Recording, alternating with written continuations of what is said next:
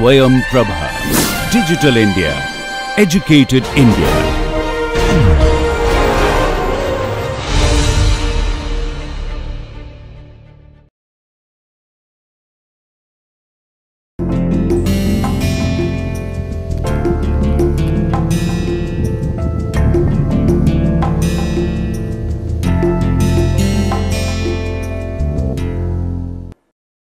As we had said in the last class, in today's program, we are first going to discuss about some, not really discuss, rather I am going to give you homework.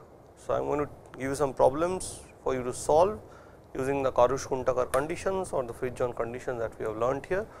I want to remind that we would call a Fridtjohn conditions as a Karush-Kuntakar conditions or Kuntakar conditions if all the Fridtjohn multipliers associated with it is normal. Now, such a thing would happen if the Mangasari and Fromovich constant qualification holds, that is what we have seen in the last class. And also we have spoken about the fact that every linear program, we have proved that for every linear programming problem, all the multipliers are normal multipliers, all the John multipliers are normal. So, now we are going to give some homework, especially I have picked them up from the book Foundations of Optimization by Osman Guler, and let me list down the homeworks.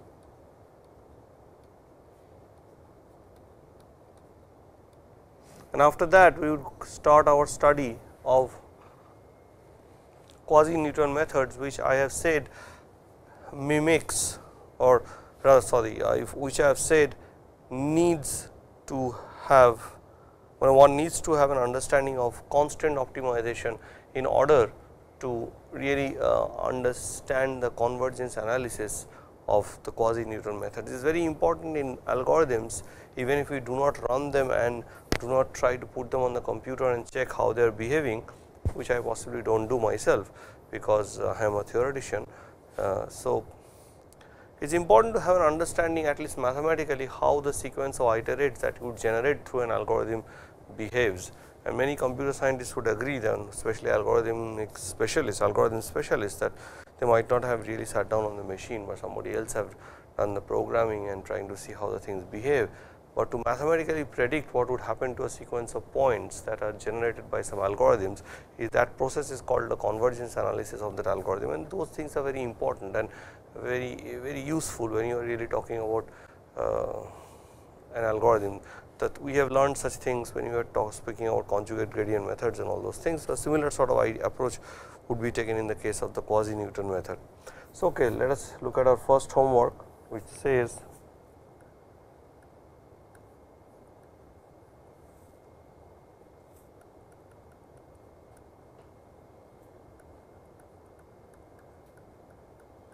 so x is in R and each xi is in R,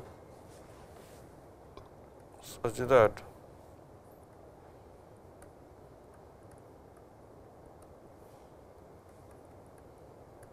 so this is called separable programming. The full function can be written as a sum of some other functions. Obviously, I have here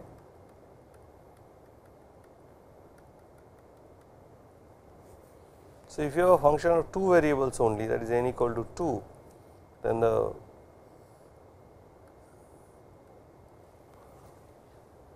feasible set is easy to draw. So, this is 1 and 0 and this is 0 and 1,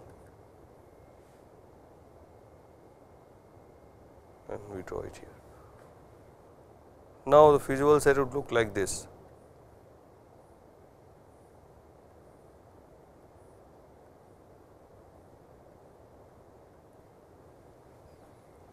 The interesting fact now is,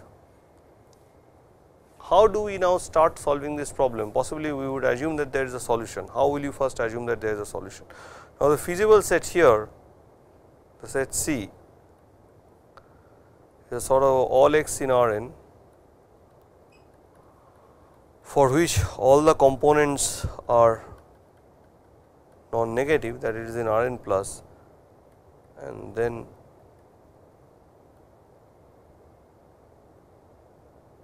oh sorry, I made a mistake.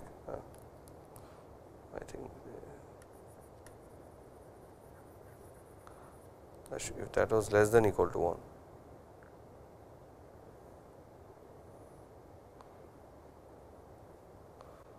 So, this is the I did it. So, this is my feasible set C, this line passing through 1 0 and 0 1 and remaining only in the non negative part. When n is 2, this is your C. So, first thing to observe that this set C is a convex compact set in R2. So, this if we assume all the Fi's are differentiable, then you are assuming all of these are continuous, and hence you are telling that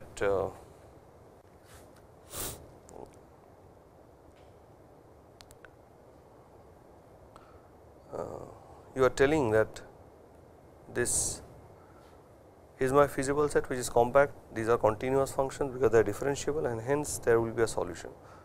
Now, where will the solution lie is a different issue. This or it depends on the Fi's. So, suppose I do not know the Fi, I will try to at least have a qualitative feeling about the solution by applying the Karush-Kuntakar condition. So, apply KKT. Now, here one important piece of our learning would come into play. This constant and all these constants here are linear. So, the Karush-Kuntakar condition automatically holds, means all the John multipliers associated with this problem would always remain to be normal. Now, it is very important to have a little bit of look at the history of this problem. This is not a 20th century or post World War II problem. It is a problem which was known to the American physicist J.W. Gibbs, one of the greatest contributors in the field of thermodynamics in the 19th century. So, this problem that we see here was related to thermodynamics, and it came up in the study carried out by J.W. Gibbs in the 19th century. So, here you have a 19th century problem to be solved by 20th century method. So, I leave this problem to you to have a look at. Now, I will give you two different problems, question number 2 and question number 3. They will be slightly different, and it is again important for you to figure out the solution. Now, it is much more easier because here, but you have to guarantee that what you get are solutions, because we have not yet spoken about second order conditions. So, we cannot say that we will apply the second order conditions. Just by applying the Karush-Kuntakar conditions and getting some information, can you from the problem structure say what is your solution? That will be the question. So, there is a function problem in 3 dimensions, right, and subject to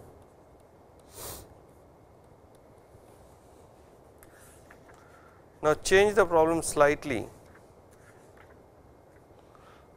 to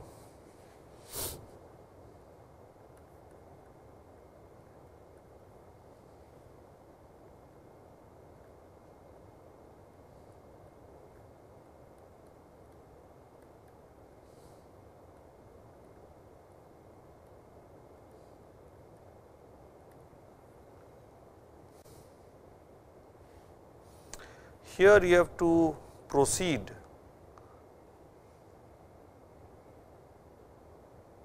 by applying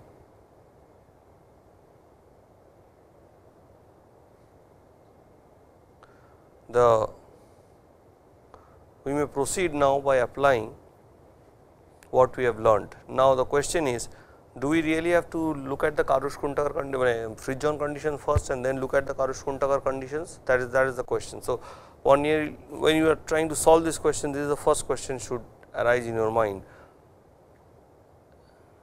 How is this problem, right, in the sense that basically it is telling that x y is equal to 1. So, What does it mean? Does it mean that I am able to solve this problem? Yes or no? Now, how do I know that there would be a global minimizer of this problem? How do I know that there is a global minimizer of this problem? Once these two are known, then I can start taking some steps to solve them. Here we need the idea of coercivity. I have not spoken much about it, or maybe have not spoken at all. So, to know that these problems have a solution needs coercivity, because these things do not represent compact sets in R3. They both represents closed sets in R3, but they do not represent compact sets. So, here would come the notion of coercivity, or it is or is also called the first order growth condition. So, it is how the function grows as the norm of the decision vector x becomes larger and larger. Decision vector x y z here in this case, or x vector x 1 x 2 x n becomes larger and larger.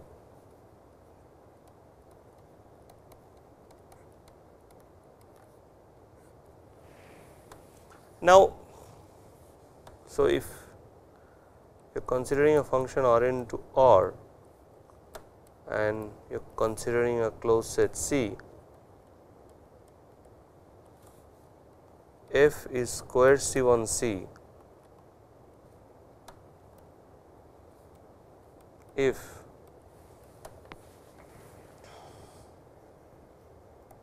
f of x, the limit of this becomes plus infinity whenever norm of x goes to infinity with x remaining inside C. Such a thing would not happen if set S is bounded, norm x is bounded. If the set C is bounded, you cannot have norm x going to plus infinity, of course, with x remaining in C. So, these things become helpful when the set C is actually not compact, not bounded at least. So, these facts then become helpful. So, if this is there, so if f is continuous and C is closed and f is coercive on C, then there exists a global minimizer of f on C.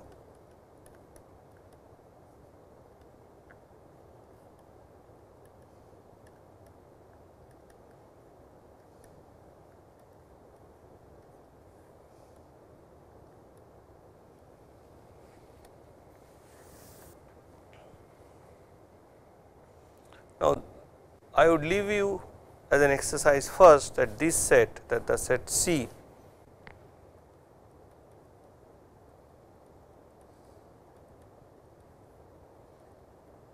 x y z belonging to R3 with to 1 and this set C here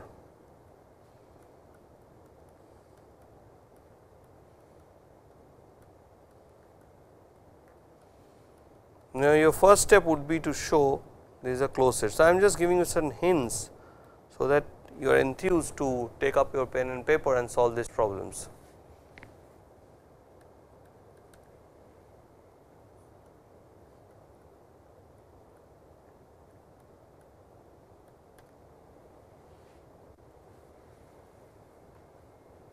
Okay.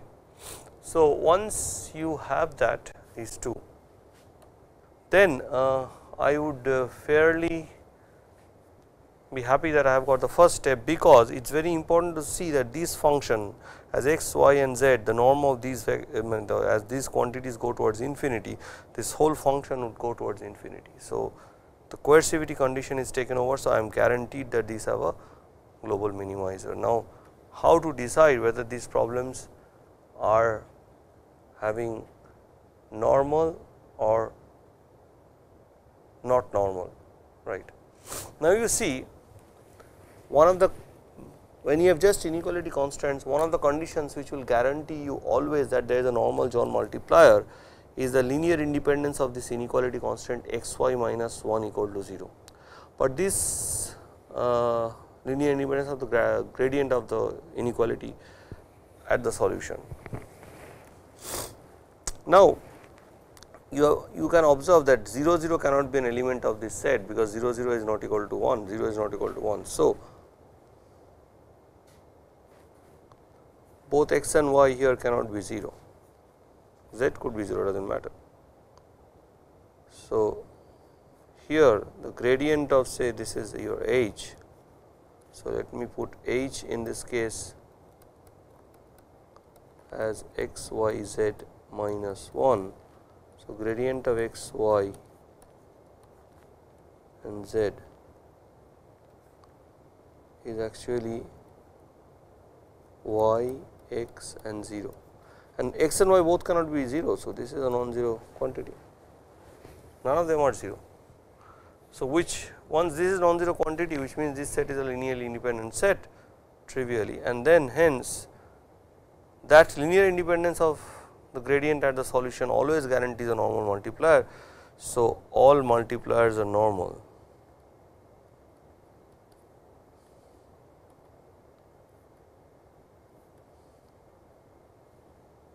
Here also x, y, z can all, none of them can be 0. If one of them is 0, then this cannot be an element here, right. The solution cannot, the solution has the, so I need this only at the solution. So, at the solution point means x and y, none of them are 0 here. So, here the solution x y z, x bar y bar z bar is a solution, then x bar y bar z bar, none of them are equal to 0. In this case, so you have that grad of h. If I take this as my h now, x y z minus 1 equal to 0, then I will have here as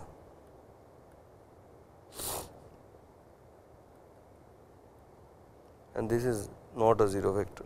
So, here also all John multipliers are normal.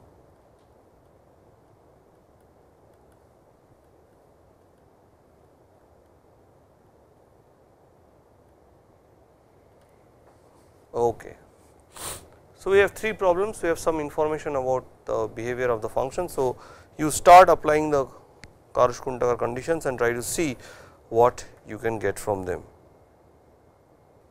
Okay. We go to another interesting problem from Goulet, which is pretty interesting by its solution, by its whole structure, and gives you a very nice answer, which we will, maybe one of the answers would be discussed. So, or maybe I will put them in the FAQs or in the notes.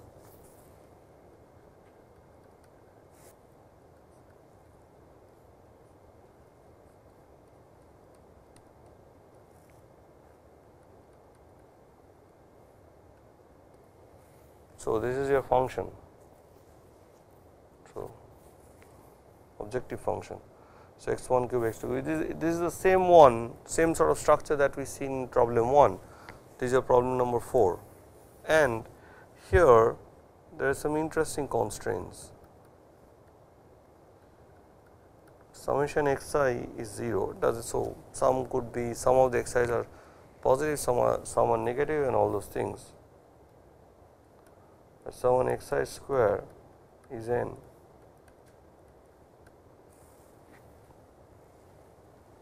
Okay. So, now very important question is whether such a set of, whether we have any, here we cannot talk about coercivity, because we have a cubing structure. So, with cube structure there is a, when something is going to minus infinity, some value of xi is, because norm has to go to infinity.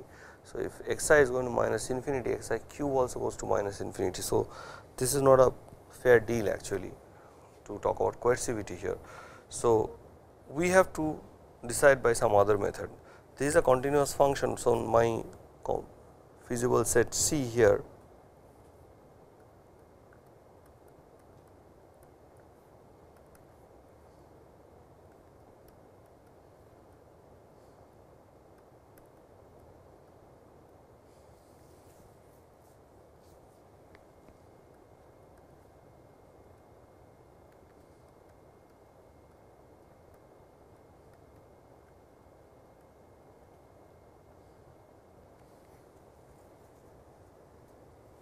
okay, It is very important to note that this set is not only closed, but I would leave you again as homework to show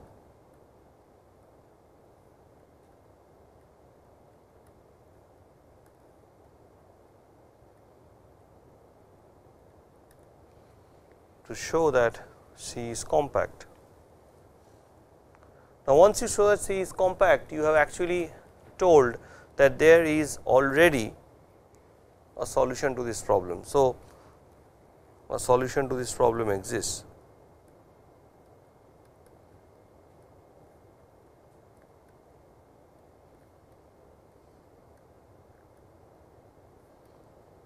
Now, consider this as G1x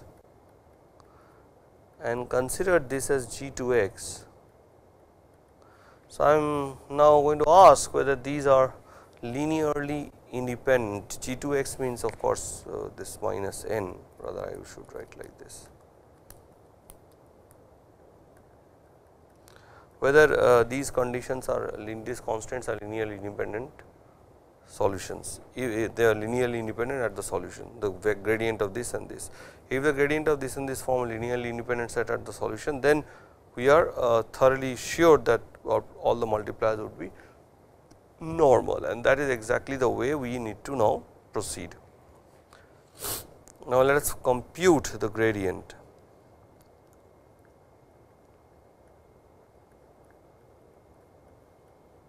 This is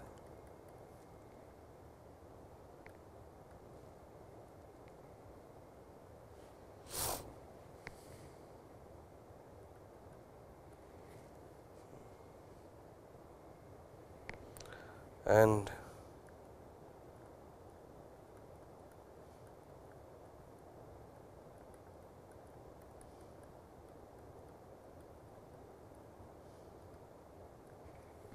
now, when are these linearly independent?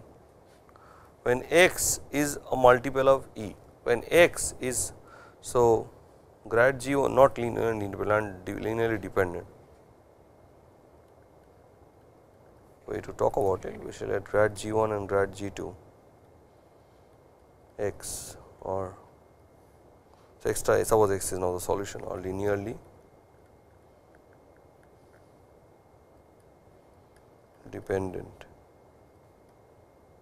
then only we cannot say whether we will always have a normal multiplier or an abnormal multiplier. We can have anything.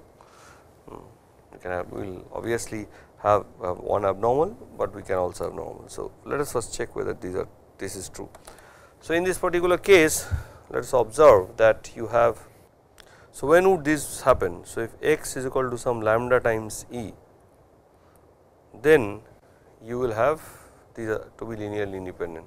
So, if x is lambda times E, some lambda, then is such an x feasible? Now, if I look at summation x I, right, then this would be equal to lambda, but lambda cannot be 0, right. If x is 0, then lambda is of course 0, then it is satisfying. If x, but if all of the x cannot be 0, because then summation x I square cannot be equal to n, then because then n would be 0, which is not. So, which means x is not 0. So, all the lambdas, this lambda cannot be a 0 vector, E is not 0. So, this would not equal to 0. So, if x is equal to lambda E, now I am putting lambda now on lambda, this is lambda, lambda, lambda, lambda, lambda. So, I am putting lambda in place of x i's, so which is violating the constant. So, any such thing with this thing cannot be feasible.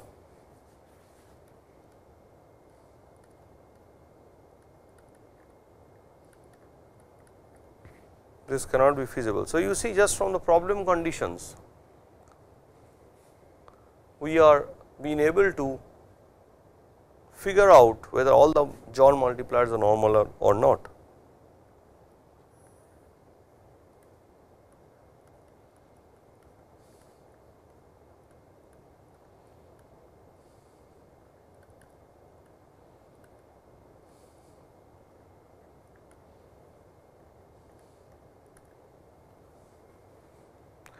So, which means now we can simply apply what we will call the Kaggeri condition, right. So, now we will go to our next study, the quasi Newton method, and which we had been postponing for quite some time.